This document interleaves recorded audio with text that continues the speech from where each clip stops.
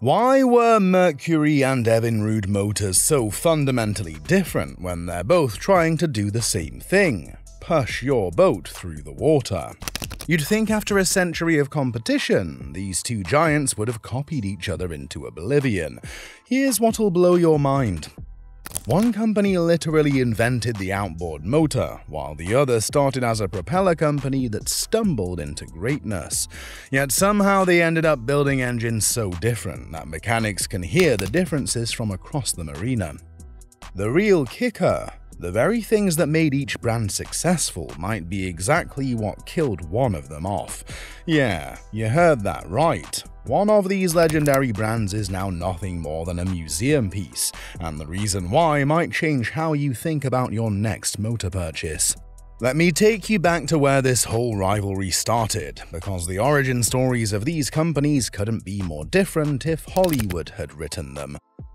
Ole Evinrude was a Norwegian immigrant working in Milwaukee who had a simple problem. His girlfriend Bess wanted ice cream on a hot summer day in 1906. The ice cream parlor was on an island across the lake, and rowing there in the heat meant the ice cream would melt by the time he got back. So Ole did what any mechanically minded boyfriend would do. He strapped a motor to his rowboat. Not only did he get the girl, they married in 1906, but he accidentally invented the entire outboard motor industry.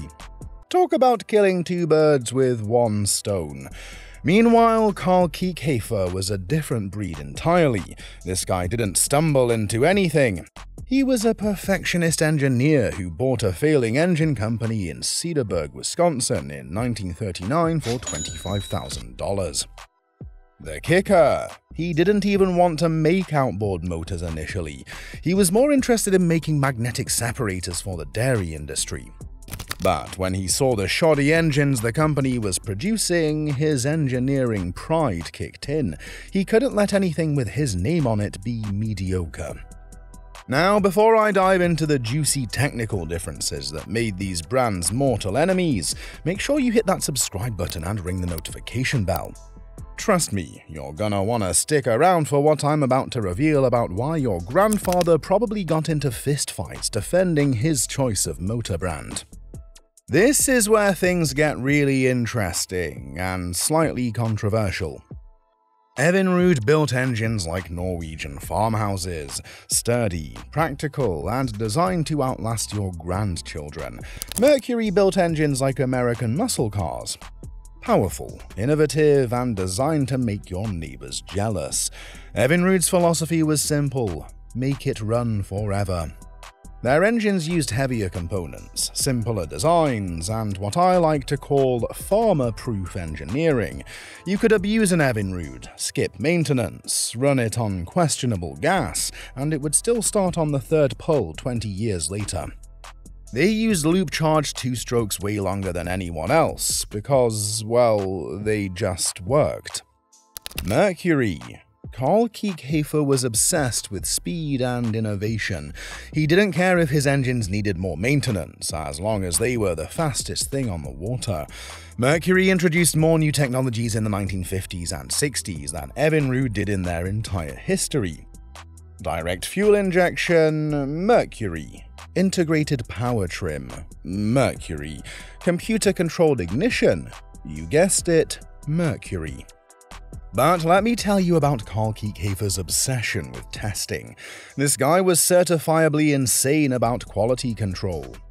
He once ran a Mercury outboard for 50,000 miles, equivalent to 2 trips around the Earth, just to see what would break first. He had test boats running 24/7 on Lake X in Florida, with drivers working in shifts. When something broke, he'd redesign it stronger. When that broke, he'd make it stronger still. Mercury engines from the 1960s were overbuilt because Carl literally tortured them into perfection. Meanwhile, Evinrude's testing philosophy was more like, if it works for Sven's fishing boat in Minnesota for 20 years, it's good enough. And you know what? They weren't wrong. Their 9.9 and 15 horsepower engines from the 1970s and 80s became the AK-47s of the outboard world. Simple, reliable, and absolutely unstoppable. Commercial fishermen in developing countries still swear by these motors because you can fix them with a hammer and some baling wire. Here's the controversial part that might ruffle some feathers. Evinrude's reliability reputation was partly because they were scared to innovate. While Mercury was pioneering new technologies, Evinrude was still perfecting designs from the 1960s. It's like comparing a Toyota Corolla to a Corvette. Both have their place, but they're playing completely different games. Let me hit you with some facts that'll make your head spin. In the 1970s, Mercury was putting electronic ignition systems in their motors, while Evinrude was still using points and condensers. That's like Mercury using smartphones, while Evinrude was still on rotary phones. But here's where it gets weird. Evinrude wasn't technologically incompetent. They invented the first commercially successful direct fuel injection system for two-strokes with their E-Tech technology. The problem? They introduced it about 15 years too late. By the time E-Tech hit the market, Mercury had already moved on to four-strokes and was dominating the high-performance market. The development of E-Tech is actually a fascinating story of missed opportunities. Evinrude acquired the technology from Ficht GmbH, a German company in the late 1990s. Ficht had developed a revolutionary direct injection system that could make two-strokes as clean as four-strokes. But the first generation was a disaster. Engines were failing left and right, and warranty claims nearly bankrupted OMC. It took Evinrude engineers years to perfect the technology, and by then, the market had moved on. What made E-Tech special was its stratified combustion system. Instead of mixing fuel and air in the crankcase like traditional two-strokes, E-Tech injected fuel directly into the combustion chamber at 600 psi. This meant the fuel never touched the exhaust port, eliminating the classic two-stroke problem of unburned fuel going straight out the exhaust. The result? 75% fewer emissions and 50% better fuel economy than old-school two-strokes. The real tragedy is that E-Tech was actually brilliant technology. It delivered four-stroke fuel economy with two-stroke power-to-weight ratios. It was cleaner than most four-strokes and required no break-in period. But Evinrude had spent so many years playing it safe that consumers had already made up their minds. Mercury was for performance, Evinrude was for puttering around the lake. If you're enjoying this deep dive into outboard history, smash that like button and drop a comment about which motor brand your family swore by. I bet there are some heated debates in those comment sections. Now here's where the story takes more twists than a pretzel factory. The ownership history of these companies explains a lot about why they ended up so different.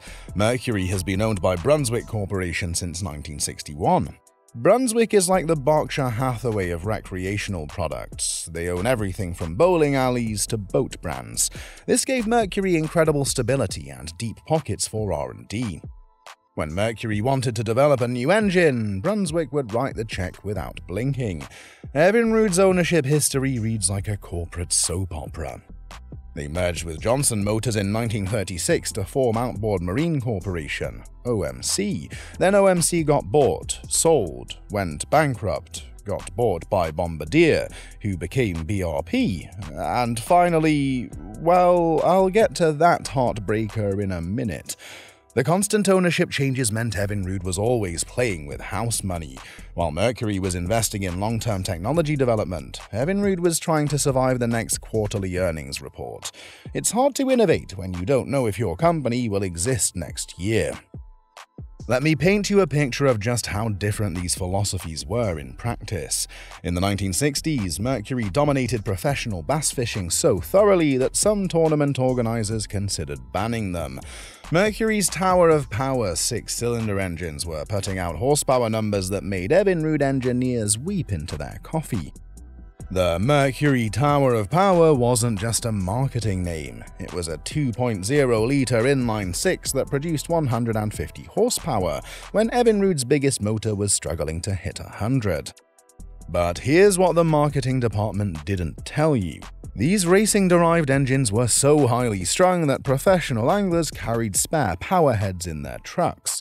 It wasn't uncommon to blow an engine during a tournament, but when they ran, nothing could touch them. Mercury's race dominance wasn't an accident. Carl Kiekhaefer personally led Mercury's racing team, and he approached it like a military operation. He'd show up to races with color-coordinated boats, motors, tow vehicles, and uniforms. His pit crews practiced like a NASCAR team. He even hired meteorologists to predict wind patterns on race day.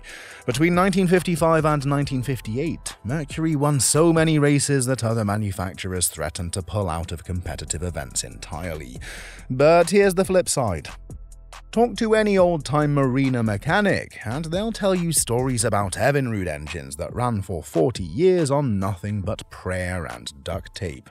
There are Evinrude 9.9s from the 1970s still pushing John boats around farm ponds today.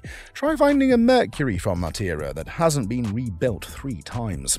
I know a commercial fisherman in Louisiana who bought an Evinrude 25 horsepower in 1978. That motor has over 20,000 hours on it. That's the equivalent of driving a car 1.2 million miles. He's replaced the water pump impeller maybe a dozen times and the spark plugs every few years. That's it. The compression is still within 5% of factory spec. Try getting that kind of longevity from any modern engine, regardless of brand. The difference showed up in racing too. Mercury won on Sunday and sold on Monday. Evinrude, well, Evinrude owners were too busy fishing to care about racing. It's like the difference between a Lamborghini and a Land Cruiser. Both are vehicles, but they're built for completely different purposes. Now for the nerdy stuff that really separated these brands. Mercury pioneered the use of tuned exhaust systems that use the engine's own exhaust pulses to create a supercharging effect. It's basically free horsepower if you know what you're doing. Evinrude, they stuck with conventional exhaust for decades because it was simpler and more reliable. Let me explain how Mercury's tuned exhaust worked, because it's genuinely clever engineering. When a piston fires and pushes exhaust out of the cylinder, it creates a pressure wave that travels down the exhaust pipe. Mercury engineers figured out that if you made the exhaust pipe exactly the right length and shape, that pressure wave would bounce back at precisely the moment the exhaust port was closing. This created a ram effect that pushed extra fuel mixture into the cylinder, essentially free supercharging. The downside? Get the tuning wrong by even a few RPM and the engine would run like garbage. That's why Mercury motors had such peaky power bands. They were optimized for specific RPM ranges. Mercury also went all in on 4-stroke technology earlier and harder than anyone else. Their Verado engines were technological marvels. Supercharged, intercooled, and smoother than a politician's promises.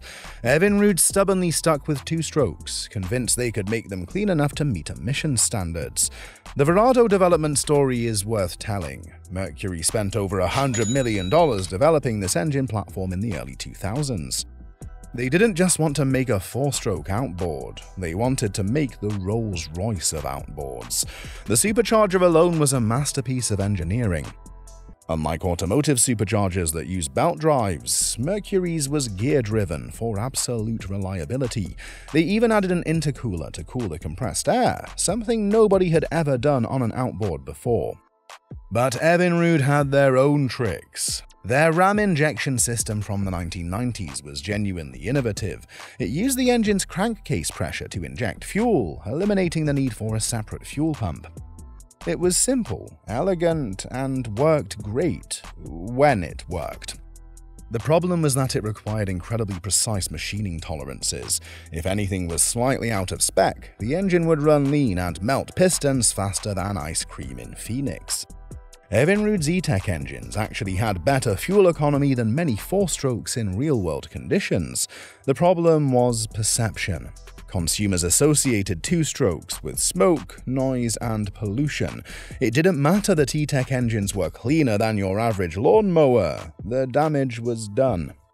And now for the gut punch. In May 2020, BRP announced they were discontinuing Evinrude motors. Just like that, 111 years of history ended with a corporate press release. The company that invented the outboard motor was gone.